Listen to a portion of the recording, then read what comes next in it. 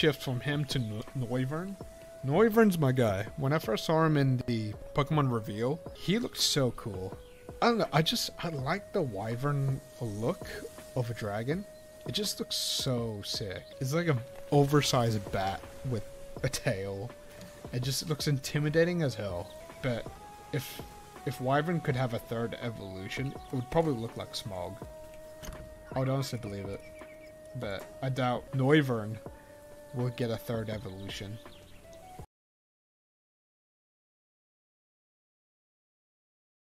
Play the shit out of Pokemon X and Y. You're joking! We got Z! We got... Wait, Z minus A? Next year, oh. I'm so happy we're getting another Legends. And we got Megas back. Thank you. The one gimmick we all loved. Buenos dias and buenas noches, my beautiful people. And we got ourselves Pokemon Legends. Pokemon Legends is back, and so are Mega Evolutions, baby. So if you're wondering what that opening scene was, that was clips from my recent live stream from a couple nights ago. I live stream me reacting towards the Pokemon Presents. So yeah, I live stream now. So yeah, if you want to check it out, feel free to. My goal is to build up my community, and it's slow going, but it takes time. Rome wasn't built in a day. Right? If you enjoyed this video, subscribe if you want. It doesn't cost you a penny. Well, if you don't mind ringing that bell and also giving that fluffy thumbs up, let's continue.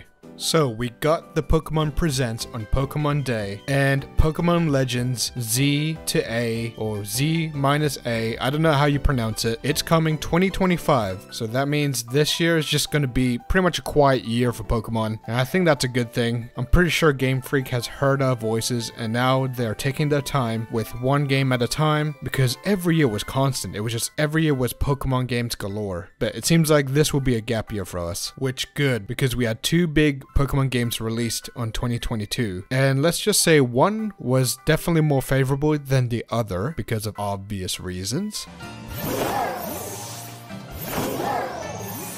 So yeah, let's hope Pokemon Legends Z to A runs pretty good like Legends Arceus. And yeah, we're going to get Alphas back. Having Alpha Pokemon was the coolest thing they could have added. Next to Mega Evolutions, just seeing a bigger version of your Mon is just sick and very intimidating, especially when you ran across that Alpha Garchomp for the first time. But I'm definitely glad that the Alpha Pokemon will continue in Legends because it would have sucked if it was just a one and done deal and all we get is an Alpha mark and that's it. We don't see our Pokemon being gigantic like we've seen in Legends Arceus. So that means we get an Alpha Noivern. How sick is that? For those of you who don't know, Noivern is my favorite Pokemon. I'm pretty sure every kid's favorite Pokemon growing up was Charizard. Don't get me wrong, he's definitely top 3, but Noivern is their #1. And of course, top 3 with them is Gardevoir. Mystery Dungeon definitely made me like that Pokemon so much. Wanna know how I stay beautiful? Okay, stop. Hey.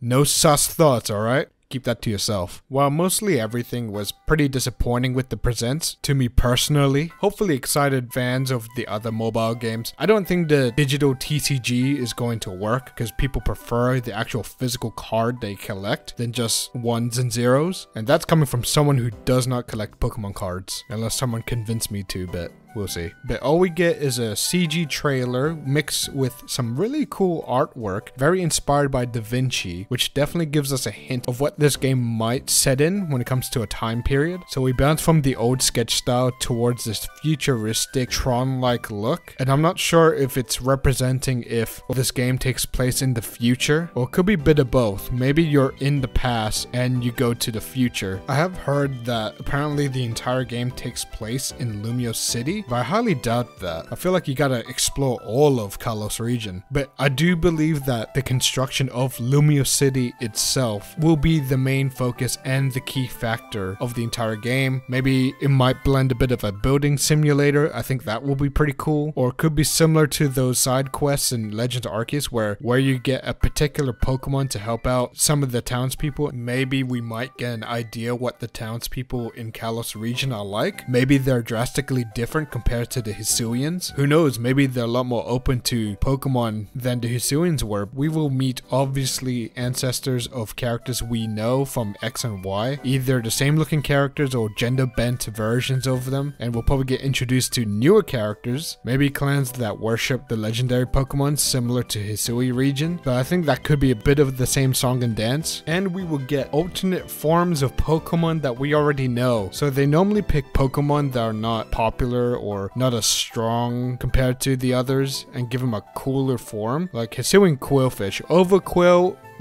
just says it all, really. And Basket Legion was such a cool idea. And even Weirdeer is pretty cool too. Basically Gandalf the White as a Pokemon, really. So I'm excited to see different forms of Pokemon that we already know, and of course the 3 starter Pokemon getting alternate forms, just like how they did for Samurott, Typhlosion, and Decidueye. Alright, let's talk about the main thing. Mega Evolution is finally back. How long have we been telling them that we want Megas back? That was the only gimmick that really worked. Z moves, trash. Gigantamax was cool, but again, it's just a weaker version of Megas. Trash. Terrestrialization, pretty, but, you know, trash, really. Creating another form for Pokemon that we already know and love was such a cool idea. And it's basically something that Digimon has been doing for years. So Pokemon ain't innocent when it comes to borrowing ideas from other IPs. You can lay off the fire on Power World now, because Mega Form is temporary for the Pokemon, just like how Digimon's Mega Forms are temporary, but that's really in the anime.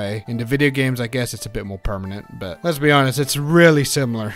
But yeah, I am looking forward to the new forms that we're definitely going to get in Pokemon Legends. Let's hope they pick really good ones. And hopefully my boy Noivern gets a Mega Evolution. Heck, I would love if Noivern gets a 3rd evolution. It was so funny. I was just talking about how Gen 6 is one of my favorite generations of Pokemon. And it got me back into Pokemon because the 3D graphics. And I was talking about Noivern getting a new evolution, hopefully. All this was from the stream, by the way. And then I reacted to the trailer, and then it hit me.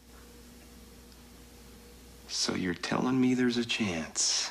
And I hope this game's story is just as good as Legends Arceus. It's been so long since we actually had a good Pokemon story. One story that was pretty mature as well. From the get-go of Legends Arceus, you had to prove your worth, otherwise the town would just kick you out and you'll be left alone to die. Or even instances where characters were just planning to kill you near the finale of the game. And let's not forget the whole Giratina segment. I was sort of told what was going to happen, so I kind of prepared myself, but I was not expecting the whole Giratina part. Once you beat him, and then he just stands right back up to turn into his origin form. My god, the compilations with that moment is just as iconic and hilarious. And I'll take the 2, but that might kill.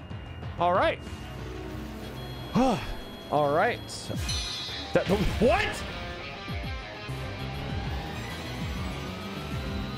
Huh?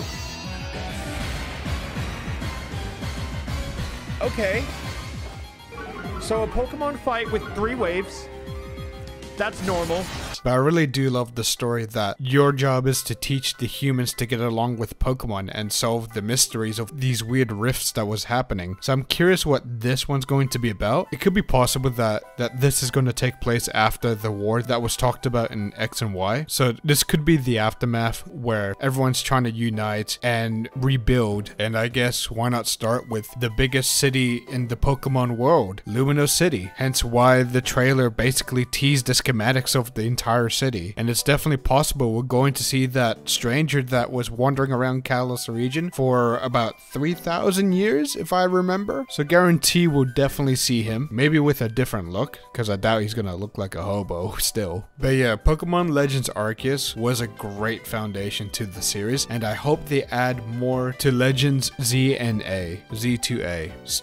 Damn it, still work on that title. But yeah, the new Pokemon Legends, what do you think of it? Are you guys hyped? Or are you a bit bummed that we're not getting a new Pokemon game this year? What were your thoughts on the Pokemon presentation in general? Comment down below and let me know. But yeah, I'm basically done. I just want to stop and say thank you so much for 500 subscribers and still counting. It's really unreal that I managed to achieve 500 subscribers in this short amount of time. I thought it would take me longer, to be honest. And yeah, again, I do stream and I tend to do it frequently. I'll probably stream on my days off, which is basically Sunday, Monday, and Tuesday in Australian time. But who knows, I might stream in random times as well. There's no schedule.